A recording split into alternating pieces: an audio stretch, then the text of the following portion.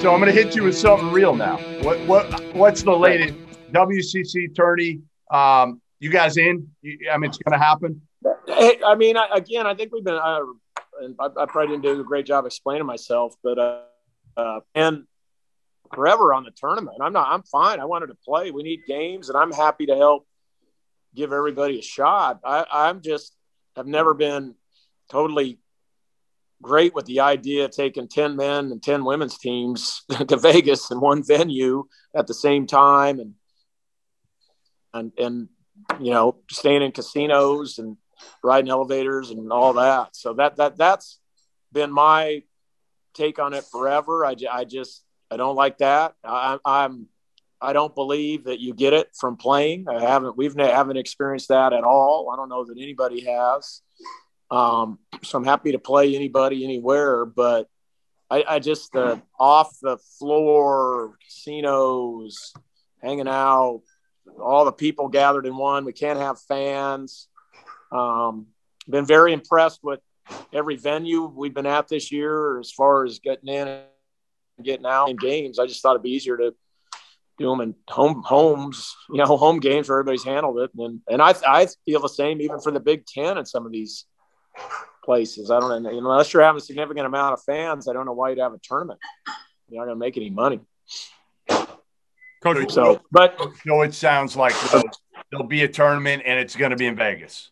Again, you know, Gonzaga gets one vote, right? So, you know, I think everybody else kind of wants it as business as usual. So hopefully we can make it. I mean, we're searching out the safest place maybe to stay and be isolated and all that.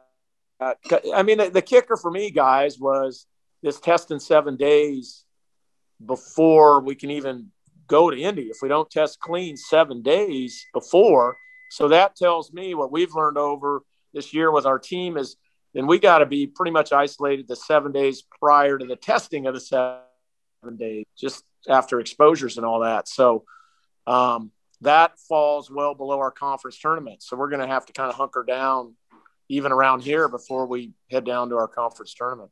Thing that worries you about the NCAA tournament, Mark? Is there something with just kind of, you know, are you concerned that it's not in a bubble and that, you know, they say that if there's one positive test, they're not halting this thing. You know, life goes on with the tournament. Yeah, and I think that's great. I'm really lobbying for. I don't like the 90-day rule. Quite frankly, I think the latest research shows 180 days, and I think if you talk to a lot of coaches, they're very concerned with that because, you know, I don't want to see one player on any team be held out unless they're really, really sick. I don't, you know, asymptomatic, a test and all that. We found tests that weren't very accurate. And I just, that's my biggest fear. I think these guys have put up with so much crap this whole year with all the protocols, with no fans, with no environments, with no atmospheres, you know, time for months living kind of by themselves on campus and everything. I'm happy as heck that we're going to have fans there. And I think that's going to be a really, really big deal. And I really applaud Dan Gavitt for doing that. I think that's going to be really cool. But I'm scared about, and I'm scared for every team. I don't want one kid to miss it because anybody who makes it deserves to have it be the best basketball experience of their life, you know, and we need to do everything we can make sure we get full participation and not limit anybody. You and I talked a couple of weeks ago because you had an open date at that point. I forget what happened. Yeah. And you wanted to play. We tried. Yeah, you did. I mean, you really tried to play some people. I won't go into who it was, and I know you don't want to go into who it was, but you could have easily said, hey, listen, we're going to play the Sisters of the Poor instead, and we're going to try to take our undefeated season here. Why didn't you? Kind of what we talked about earlier. I mean, I think I have a group that just, and I talked to them about it. I mean, they want challenges, you know, and they're, you know, I mean, I don't know that I'd be opposed to playing one. I don't think we play till Monday of the league tournament. We're done on a Saturday. So, you know, I'm crazy enough, as you know, at the black table to maybe take somebody on Tuesday or Wednesday that week. So